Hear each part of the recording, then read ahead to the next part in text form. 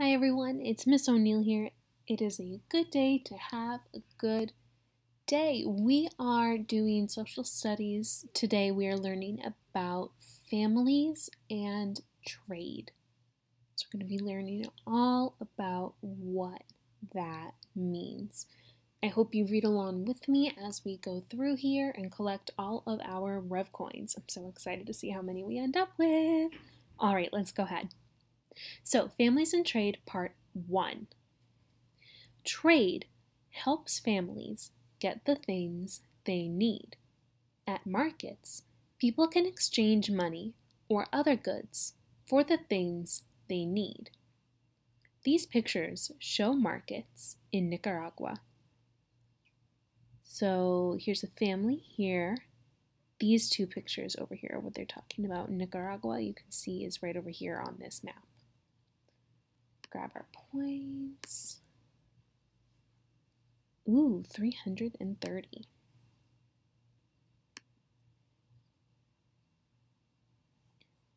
All right, so we have 5 pictures here. I think if I click it, will it get bigger? Nice, wonderful. 5 pictures here. So picture number 1 says, this family grows vegetables. They have more vegetables than they need. Okay, so this family works on a farm maybe, or has a farm on their home, I mean. They grow vegetables for themselves. They end up growing more than what they need. Number 2 here. Let me exit that. Wonderful. They take the extra vegetables to a market and sell them. So they already have what they need. They don't want to waste anything, so just go to the market and sell them. Picture number 3 here. They use some of the money to buy cloth to make clothes for the family. Number 4 over here. They use some of the money to buy rice and meat. Maybe not something that they can grow themselves, right? 5. They save the money that is left. Soon they will have enough money to buy a new roof for their house. So this whole page just took us through a story about what this family does for work and how they support themselves. It's so wonderful. Grab these coins. Nice. Let's go next.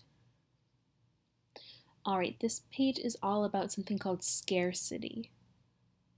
Scarcity. Can you be my echo? Scarcity.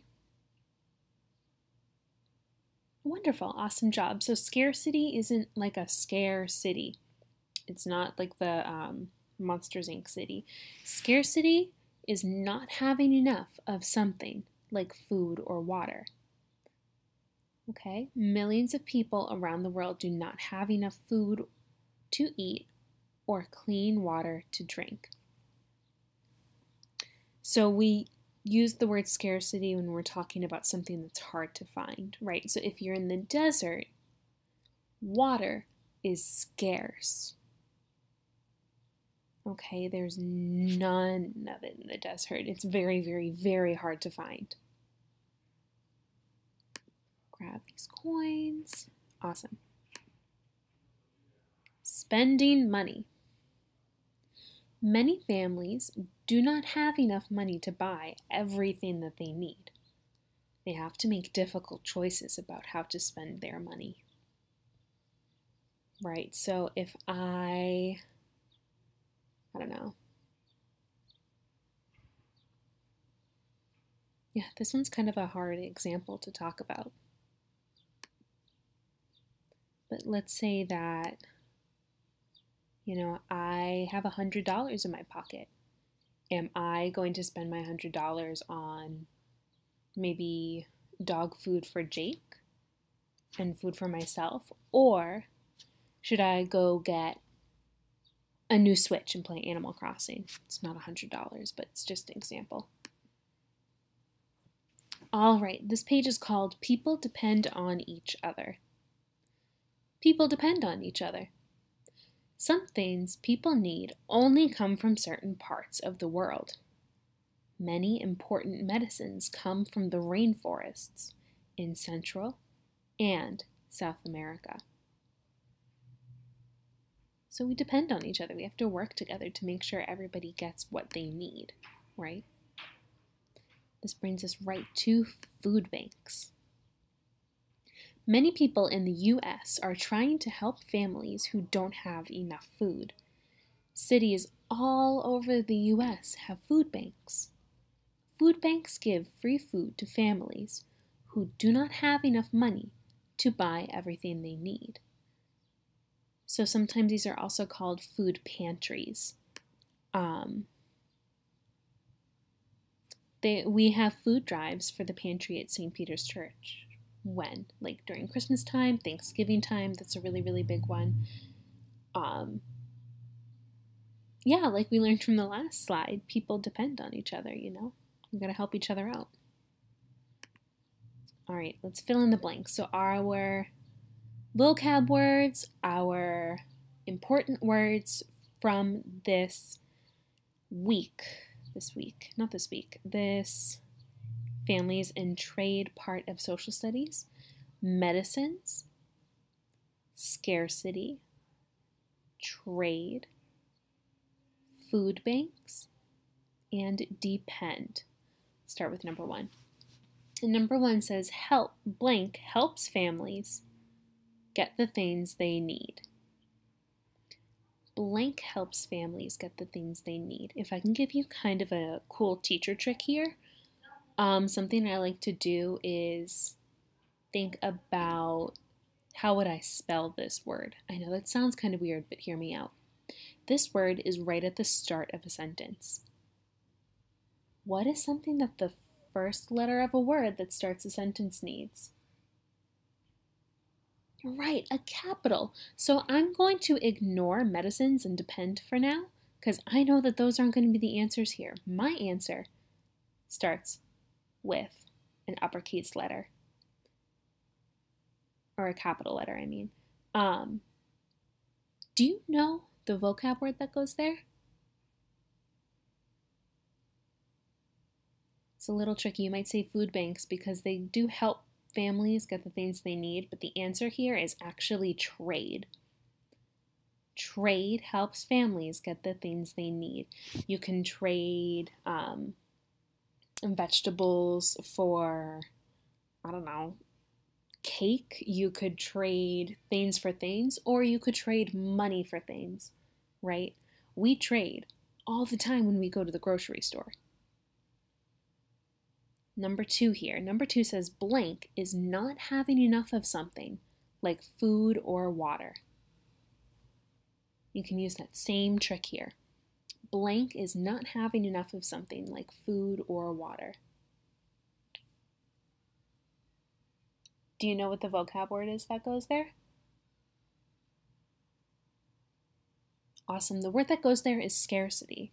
Remember, we talked about how the word scarcity means there's not enough of it. Oh, I mean, I guess we just talked about it being that sentence. Yeah. All right, so number one was trade. Number two is scarcity. Number three, people around the world blank on each other. It's going to be medicines on each other. Nope. It's going to be depend on each other. Wonderful. So number 4 and 5 should be pretty easy for us, but we'll just go ahead and read through those sentences anyway. Many important medicines come from the rainforests in Central and South America.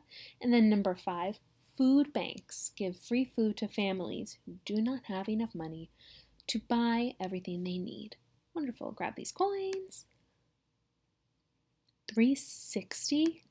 Insane. Find and color. So I don't really feel like grabbing a crayon and trying to draw my laptop on the screen right now, and I'm sure you don't too. Definitely please don't do that. So we're just going to go to this slide really, really quick. That slide? No. That slide? No. This slide. It took me a minute. Remember, Nicaragua is right here. So I'm going to go back to find in color. Nicaragua is right here. Wonderful. If I was going to use my favorite color to fill in Nicaragua, I would use green. 365. Wonderful.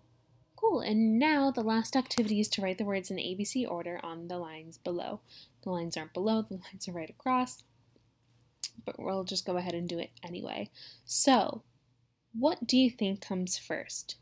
Families or food? They both start with an F. You're right, families would come first because we go from F to the next letter, which is A. We go F to the next letter, which is O. What comes first in the alphabet? A or O? You're right, it's A. So families would be over here. Then it would be food. A, B, C, D, E, F, G, H, I, J, K, L, M, N, O, P, M. Money would be next. Q, R, S for scarcity. T for trade. Wonderful. Cool, we collected all of our coins. I'm so super happy you were here with me as we were talking about families and trade. We are moving on to a different topic, our next social studies lesson, I believe.